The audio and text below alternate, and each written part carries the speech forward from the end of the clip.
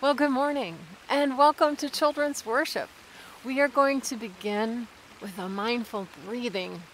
Just like the salmon in these creeks, they line up together like this.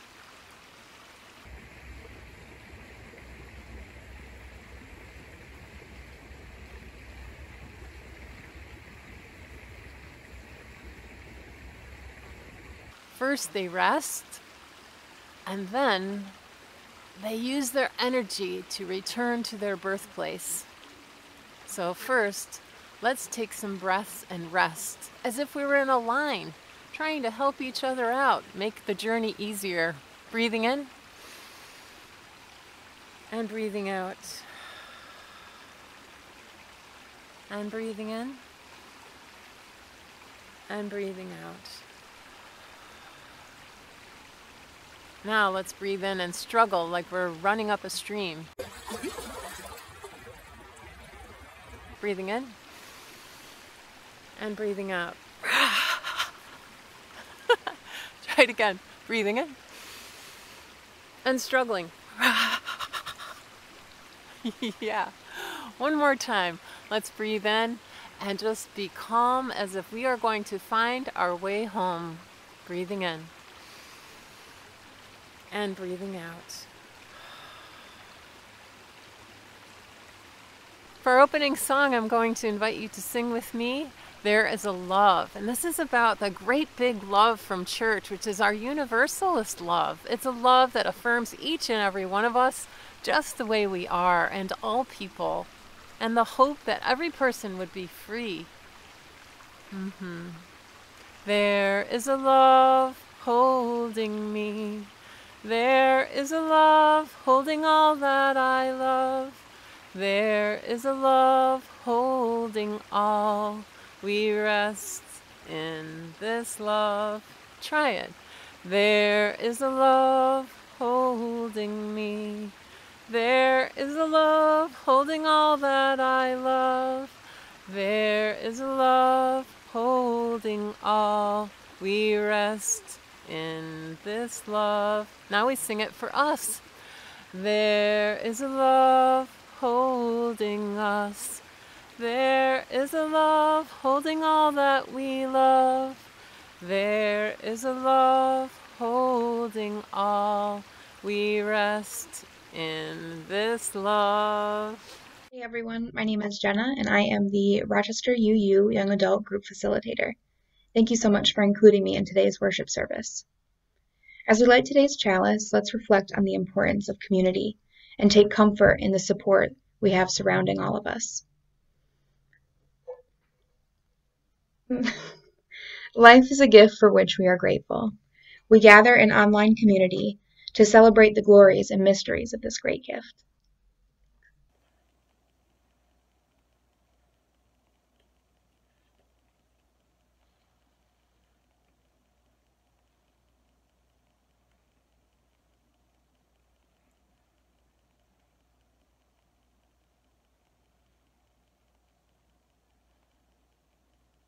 So the part that we're going to learn today is the part after we spell out the word gift and we make that big. The part we're going to learn is when Allie goes like this.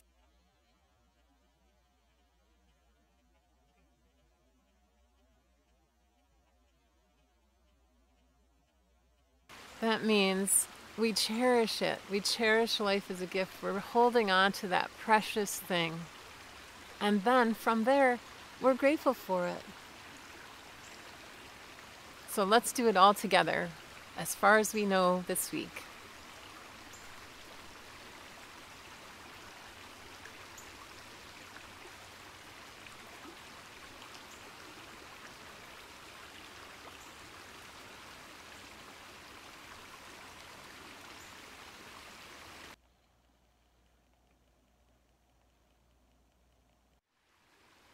So my question for you today is, what happened 250 years ago that we would be celebrating as Unitarian Universalists today? 250 years ago, that would be in 1770. And here's a clue.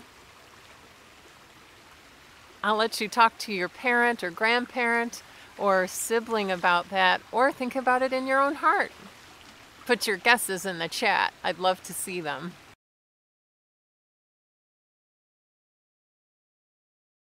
Well, what happened 250 years ago was the very first sermon about universalism was preached in America. Thomas Potter was sitting on his farm on the shores of New Jersey, and he decided to build a chapel because he believed so much in this kind of big love. He believed so much that somebody would come, a minister would come and preach on universal love. And it happens in 1770. John Murray came across the ocean, and he was so down on his life and his love. He had lost his family, he had lost his church because they didn't believe in that kind of big love. And when he came to Thomas Potter invited him to preach on Sunday if his boat was still stuck on this sandbar, and sure enough it was. And so it was kind of like a UU miracle or a UU serendipity moment. And that's what happened 250 years ago.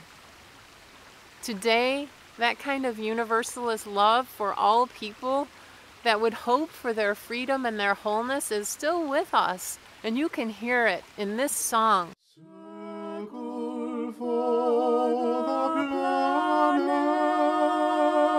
planet, circle for each soul, for the children of our children, keep the circle whole. I'm so excited because today is Greater Good Skit Day. We don't just have one story today in worship, we have 3. And these are skits that families are doing to teach you about the different organizations in Rochester. There are 3 programs that you'll have to vote on in 2 weeks to be able to determine the winners of this year's Greater Good Project. What's the Greater Good Project? The Greater Good Project is where we as families take about half of what we would spend on holiday things like toys and games and travel and decorations, and we give half of that money to the church. The church takes all the money and pools it all together and then gives it to the 2 winners that you decide. Who decides? You. If you're kindergarten through 18, raise your hand because you will be able to vote in 2 weeks. So our first skit is from the Parent Leadership Training Institute. This is a group in Rochester that helps parents like yours to be able to be advocates for families and for kids. And so here's the symbol that you would have to choose on your ballot if you really feel like this is your top choice. What would it be like if you had a parent that was leading all kinds of change in the community and was going to all these meetings, but during these training meetings, you had to just be in childcare? Yeah, that might get old. In fact, you might be like, why can't I learn along with them? And here's the skit to teach you all about this program. Where are you going, Dad? Oh, I'm going to your school tonight. My school? Yep, the board is meeting. I hate when you're gone. I have to be with the babysitter. What are you going for this time? I'm going to advocate for more wraparound services for kids that need more support at home to school, especially during this COVID time when kids may need some more counseling. There's a lot of kids that could probably use that kind of wrapping around. And we have another Zoom meeting again today. Yeah, I know. It's a lot of Zoom training for the Parent Leadership Training Institute I'm in. Believe me, I know how much we have going on right now, but this is really important. It means all kids get to thrive. I can already see the difference I'm making. The board listened to us parents last month and okayed more wraparound services. The training is really helping me have a voice. Well, I want to have a voice too. How come you get to tell them when I'm the kid? Yeah, Dad. How about me?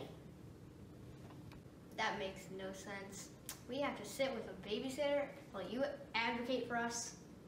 How about we do it with you? I'm sure I have some good ideas about your wraparound services. Well, funny you should ask.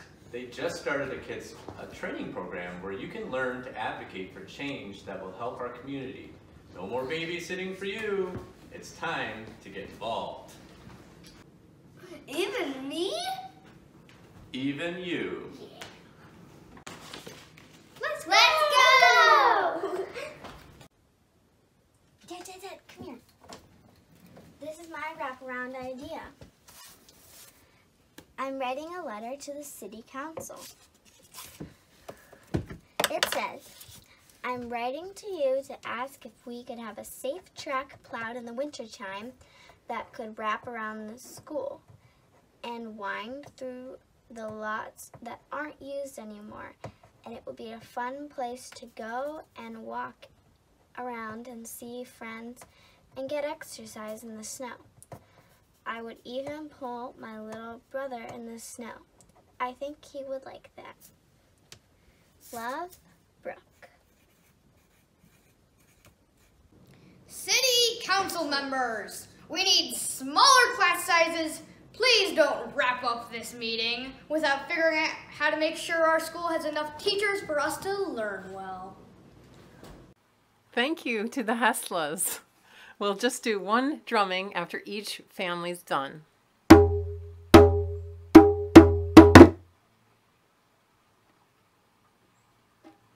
So, I'm wondering what that story or that skit has to show us about that big love that we have as Universalists.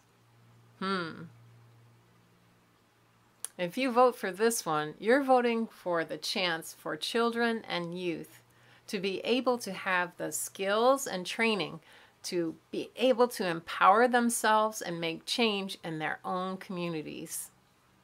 And that is big love because it honors each person's worth and dignity and capacity to contribute to community. Yeah. So our second project is City Roots Community Land Trust. And this is the picture you would have to choose if you want this as your top choice.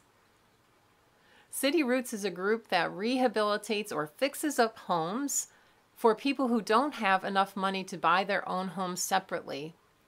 And they work with a group called Project Phoenix that employs people and trains them in construction to work on the homes. So what would it be like for you if one of your parents had to keep changing jobs and you had to keep moving apartments and you never really have a sense of like putting your roots down? Well, City Roots Community Land Trust has put forth this project to hope that more families would be able to buy homes in Rochester and stay in them. Here they are. Mom, this is like our third apartment in 2 years. I'm so tired of moving. I can't find my stuff for today's lesson. Yeah, but plus with COVID, being stuck in this tiny room and the heat doesn't even work. How am I supposed to meet anybody for real? Being online in a new school? Yeah, me too. Your dad's day temp job just ended, and with the pandemic, our savings is pretty low. Yeah, like the heat in here already. Can't we turn it up even a little bit? What's all the happiness in here for? We're all just cranky because, you know, we still got these boxes and trying to be in school and tired of moving, and it's just cold.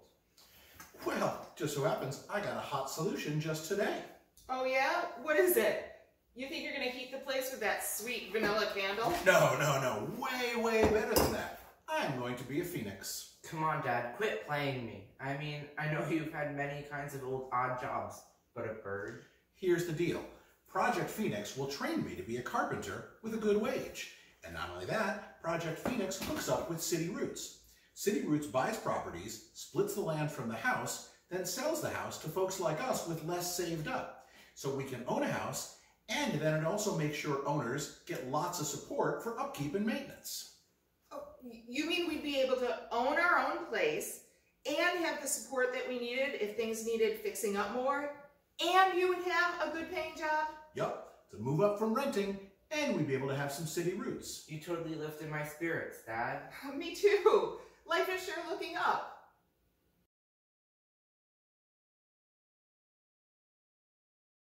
Hey, come on, everybody. Let's take a selfie in front of our new house. 3, 2, 1. Home sweet home.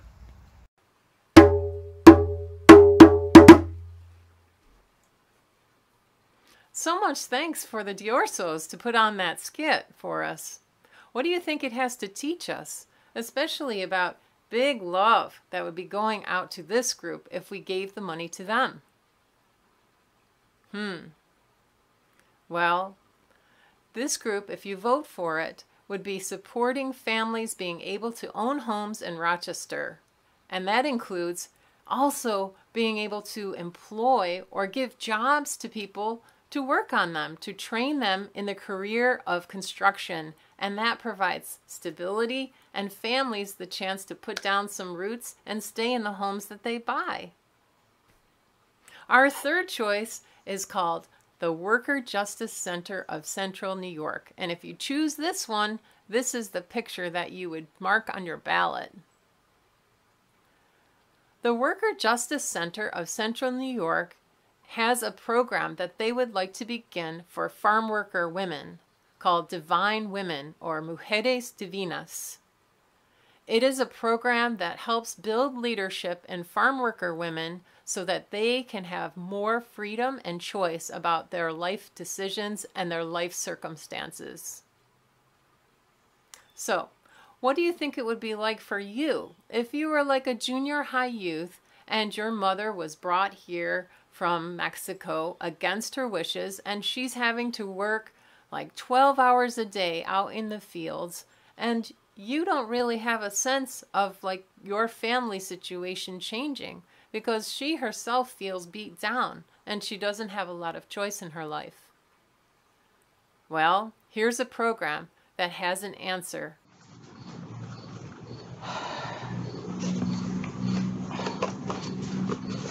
Mama, we have to get out of here. You work 12 hours a day in these fields, and I heard you last night with Papa yelling at you and hitting you. Running away would be better. But where would we go, Elena?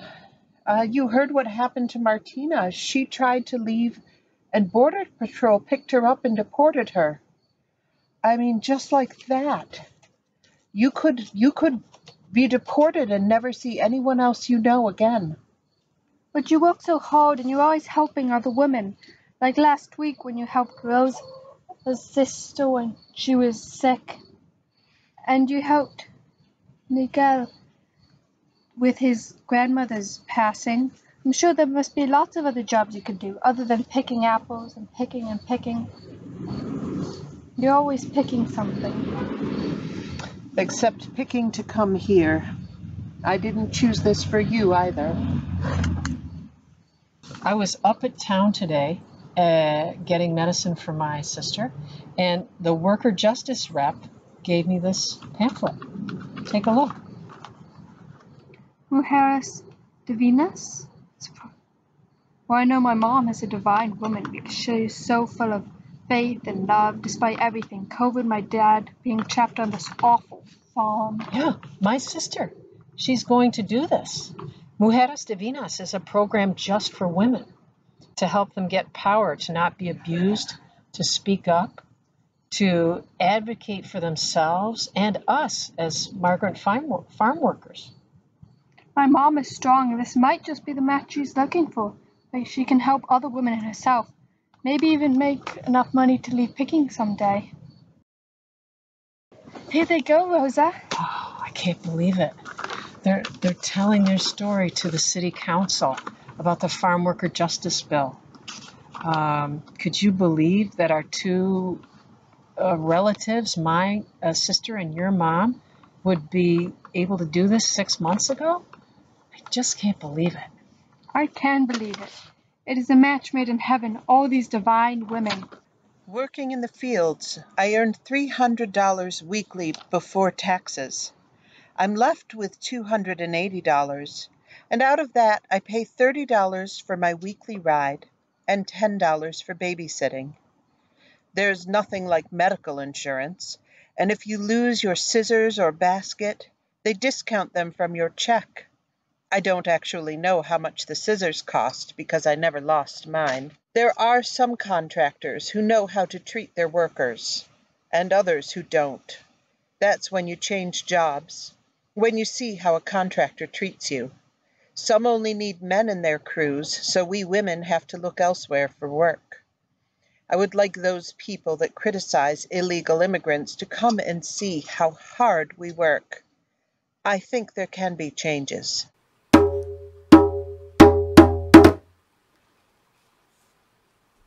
Thank you to the Gall Morgan family. So, what would you think that you would be choosing if you chose this one in terms of that big heart of Unitarian Universalism and what we would be supporting?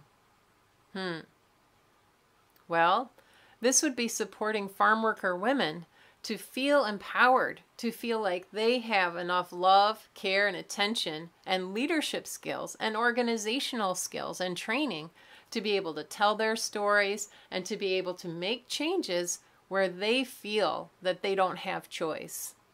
And so, if you wanted to vote for this one, here is the symbol. Thank you so much to our 3 families who did those skits. So just a quick review. The first choice is the Rochester Parent Leadership Training Institute, and that's a program for children and youth to be trained alongside their parents for advocacy and change. The second one is the City Roots Land Trust to enable people who may not have been able to buy a home before to be able to buy a home and to develop a career in carpentry. And the third one is the Worker Justice Center of Central New York, the Divine Women's Program. And that program helps farm worker women to have more choice and to be able to organize so they are more free in their lives and their families. In closing today, don't forget to come to the Ghoulish Garden Walk on Halloween. That's this coming Saturday. And remember we have Memory Tree coming up, so you'll need to fill out your leaves to bring to church as well. Great big love from church. And Victoria is going to help us sing our closing song, which is, of course, very much a Universalist feeling song, which is This Little Light of Mine. Bye now. See you next time. Here she is. This little light of mine, I'm gonna let it shine. This little light of mine, I'm gonna let it shine. This little light of mine, I'm gonna let it shine. Let it shine, let it shine, let it shine. Everywhere I go, I'm gonna let it shine. Everywhere I go, I'm gonna let it shine. Everywhere I go, I'm gonna let it shine. Let it shine, let it shine, let it shine. When I'm afraid, I'm gonna let it shine. When I'm afraid, I'm gonna let it shine. Even when I'm afraid, I'm gonna let it shine. Let it shine, let it shine, let it shine. Building up our world, I'm gonna let it shine. Building up our world, I'm gonna let it shine. Building up our world, I'm gonna let it shine. Let it shine, let it shine, let it shine. This little light of mine, I'm gonna let it shine. This little light of mine, I'm gonna let it shine. This little light